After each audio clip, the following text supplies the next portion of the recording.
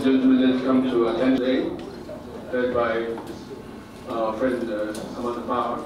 And after that, we expect all the media houses to leave the hall, if you will. Actors, independent media, and so forth. And we're learning a lot, and we're very eager to. Very nice to meet you. Thank you. We have Mr. Power.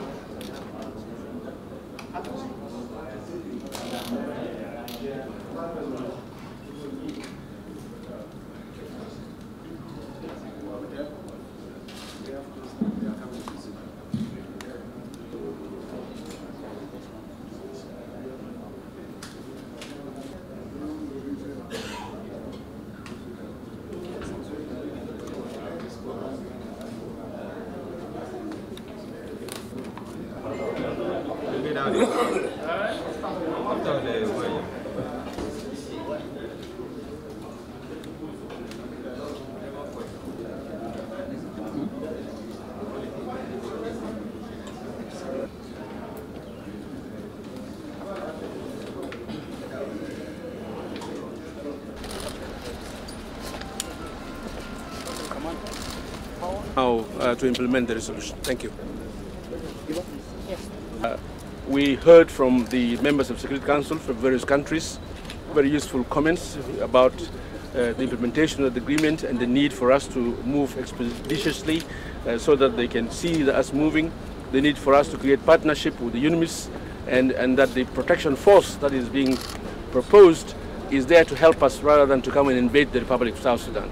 And based on our own actions and how we plan it together with the UNMISS, that force could be helpful to us in improving our security situation and giving more life to the people of the Republic of South Sudan. We also addressed the specific issue of the unfortunate event that took place on the 11th in Terrain Hotel, where some criminals and some indisciplined soldiers unfortunately interfered with the freedom of some of our aid workers. That is a matter of higher priority to the United Nations delegation here, and we addressed it. We have a very positive exchange of views on how to conclude the investigations. We touched on issues of child soldiers, the issues of POCs and so on. But generally speaking, I want to assure the people of South Sudan that the rumor out there that the UN has come to impose on us and to bring foreign forces to take the freedom of South Sudan is not there. What is being underlined here is partnership between the government of the Republic of South Sudan and the UN as to how to improve security and to prevent conflict in our country. This is our main journalist. Thank you. Okay, thank you. Okay. I want to underscore the point that was made just there at the end by the minister, which is that part of the reason the meeting was useful was we got to debunk, as a Security Council, some of the myths that have existed about what the Security Council has intended. In my case, I got to debunk some of the propaganda about the United States and our intentions with regard to South Sudan. And I hope that the minister's view, as he's just articulated, shared by every other minister in the room, that there is now an understanding that when we talk about sending 4,000 peacekeepers to South Sudan on top of the force that is here, it is with one constituency in mind, and that is the people of South Sudan. It is with an eye to protecting them. It is with an eye to ensuring that they get the humanitarian assistance they need. Some are facing famine-like conditions, as all of you know.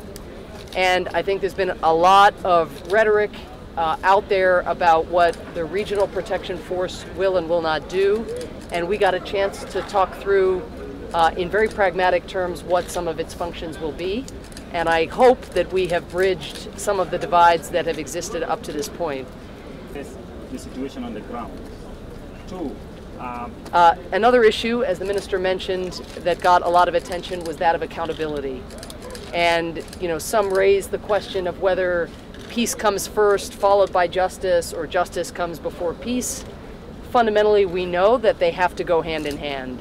For as long as armed actors rape, loot, and kill with impunity, for as long as they are not held accountable, it will be very, very hard for the cause of peace to take hold here. Even if the government can make bureaucratic changes, set up committees, move forward with legal implementation, the hearts of the people need to see justice in order for them to trust in this process. And so the accountability measures, the national reconciliation structure that the government is setting up, the commission of inquiry that the government has set up generally, and that has been set up specifically on the terrain incident, all of these are extremely important. But it's less about structures and what gets created and more about what these bodies do and whether those who have committed ghastly acts against the South Sudanese, against UN peacekeepers, against aid workers, whether they in fact are held accountable. And so we had a discussion. Issue came up of whether the